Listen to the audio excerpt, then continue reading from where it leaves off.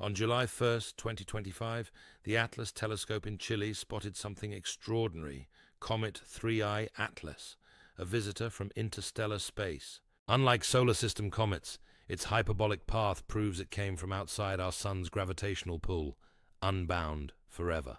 It reached its closest to the sun on October 29th, 2025, at 136 astronomical units, about Mars distance. Solar conjunction on October 21st hid it briefly, but it reappeared, visible before dawn in December. Safely passing Earth mid-December 2025 at 1.8 AU or 270 million kilometers, posing no threat.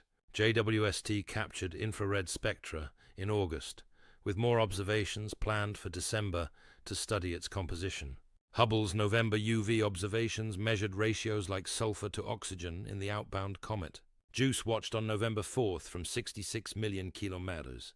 Psyche refined trajectory in September from 53 million kilometers. Its activity and chemistry reveal how comets form around other stars, diverse planetary systems. Fading below magnitude 12, 3I Atlas leaves precious data, hinting at interstellar visitors' secrets.